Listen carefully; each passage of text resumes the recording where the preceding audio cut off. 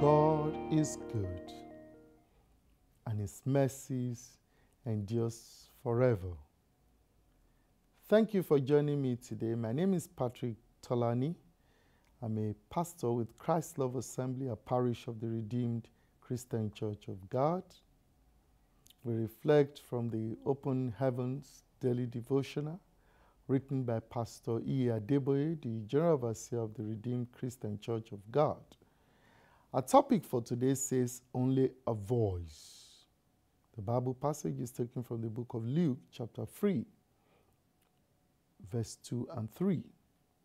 And it said, while Annas and Caiaphas were high priests, the word of God came to John, the son of Zechariah, in the wilderness. And he went into all the region around the Jordan, preaching a baptism of repentance for the remission of sins. The memory verse, Luke 3:2. While Annas and Caiaphas were high priests, the word of God came to John, the son of Zechariah, in the wilderness. Now, what is pertinent for us to consider today is a very important question. Who am I? John the Baptist knew exactly who he was. That is the reason he said in the book of John 3:29-30, that he who has the bride is the bridegroom.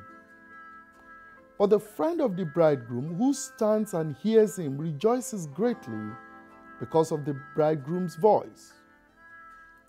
Therefore, this joy of mine is fulfilled. He must increase, but I must decrease.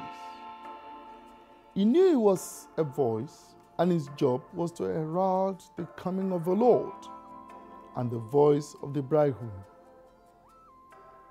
As servants of God, are you arrogating to yourself the position that does not belong to you? The miracles happening in your church and the powerful sermon that you preach, are you thinking that they happened because of your wisdom? Or do you think they happened because of your eloquence or the beauty of your speech? Herod spoke in Acts of Apostles chapter 12, verse 22, and the people who listened to him said, wow, this is the voice of God and not of man.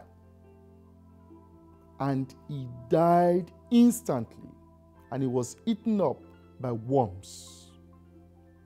Be careful. Don't share God's glory with him. Secondly, remember that as we are the voice of God, our voice needs to be consecrated so that we do not say what does not edify. Remember that you are only a voice, and be careful with the way you use that voice for God.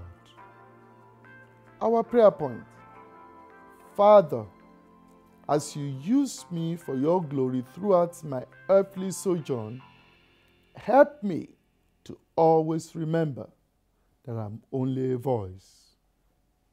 Father, we thank you and we bless you because you have said in your word that your glory you will not share with any man. We pray that, Lord, we will recognize who we are. We will recognize our commission, and we will walk in it to the glory of your name. This we ask in Jesus' name. Amen. Do have a wonderful day, and the Lord bless you.